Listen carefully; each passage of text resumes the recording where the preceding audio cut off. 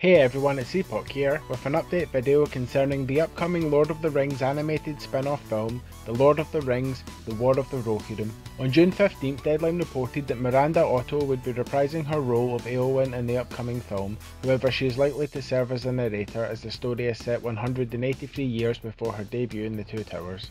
Éowyn made her debut in The Two Towers. She is a noblewoman of Gondor who refers to herself as a Shield Maiden. She rode into battle during the Battle of the Pelennor Fields and killed the Witch King of Angmar, Lord of the Nazgul.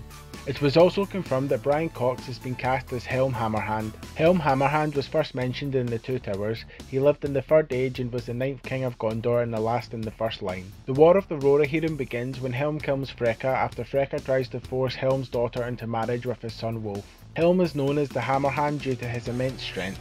Luke Pasqualino has joined the cast as Wolf. He was a young nobleman who dwelt in the West Marsh. He was declared the king's enemy after his father was slain by Helm Hammerhand. Gaia Wise has been cast in the role of Hera, the daughter of Helm Hammerhand, and noblewoman of Gondor. It was also confirmed that Lauren Ashbourne, Yazdan Kwafuri, Benjamin Wainwright, Lawrence Ubong Williams, Sean Dooley, Michael Wildman, Judah Kuwadike, Bilal Hasna, and Janine Davitsky have all joined the cast in undisclosed roles. So let me know in the comments below, are you excited by these additions to the cast, and will you be checking out Lord of the Rings War of the Rohirrim when it releases in theatres worldwide on April 12, 2024. If you enjoyed this video then please hit that like and subscribe button, and don't forget to share it throughout Middle Earth. Thanks for watching.